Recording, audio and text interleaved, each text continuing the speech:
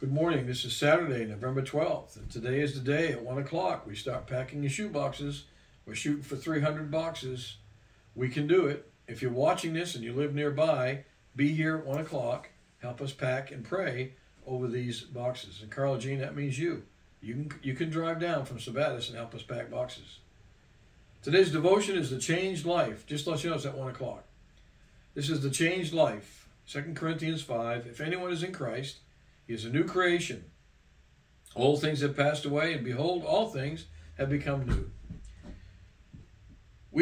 What understanding, what challenge do you have of the salvation of your soul? What understanding do you have about the salvation of your soul? Your salvation moment. What do you think about it? The work of salvation means that in your real life, things are dramatically changed. You no longer look at things the same way. Your desires are new, and the old things have lost their power to attract you. One of the tests for determining if the work of salvation is genuine is to ask, has God changed the things that really matter to you? Jobs, entertainment, pleasure, money, family. How has God altered that through your moment of salvation? Where's your focus now? Because if we still learn for the old things, it's crazy to talk about being born from above, because we're deceiving ourselves. If the old things of the cosmos, the sin of the world, if we are still in that after salvation, we're fooling ourselves. That's not a new life. The old things have passed away and everything has become new. If we are born again, the Spirit of God makes the change very evident in the real life and the real thought of salvation, of being saved. It says, you shall know them by their fruits. And when a crisis comes, you are the most amazed person on earth at the wonderful difference that there is within us. There's no possibility of imagining that you did this.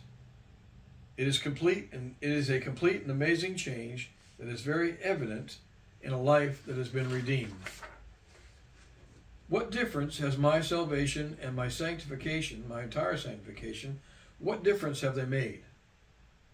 For instance, can I stand in the light of 1 Corinthians 13? That's the love chapter. Read that today. Or do I squirm and evade these issues that the love chapter represents? True salvation, worked out in me by the Holy Spirit, frees me completely. As long as I walk in the light as he is in the light. That's 1 John 1. God sees nothing to rebuke as I do that, because his life is working itself into every detail, every part of my being. Not on a conscious level, it just happens. It's like our kids as we raise them up. They walk in the presence of mom and dad, and out of nowhere somebody says, they look just like their dad, or they look just like their mom. We didn't go up there and say, look like me every day to them. They just did it automatically because they're in our presence. Same principle with looking like our Father in heaven. We walk in his presence, and pretty soon everything about us looks like his Son. The challenge I have for us today is to take some time and honestly reflect on our salvation. Take some time and really honestly think about our salvation. The question I have is, are you saved? Let's pray. Father, we thank you so much, Lord, for these challenges that you place before us. And I pray today, Lord, that we would honestly reflect on, has the old things, have they indeed passed away? And has everything become new? Or is there a draw? Maybe we're even dabbling in things of sin, things of the world that don't belong in the life of a Christian. So, Father, today, could we stop and honestly reflect on our salvation? It's all through the power of the Holy Spirit. But, Father, help us really, truly ask ourselves the question, what difference has our salvation and our entire sanctification made? We pray this in Christ's name. Amen. God bless, and I'll see you at 1 o'clock.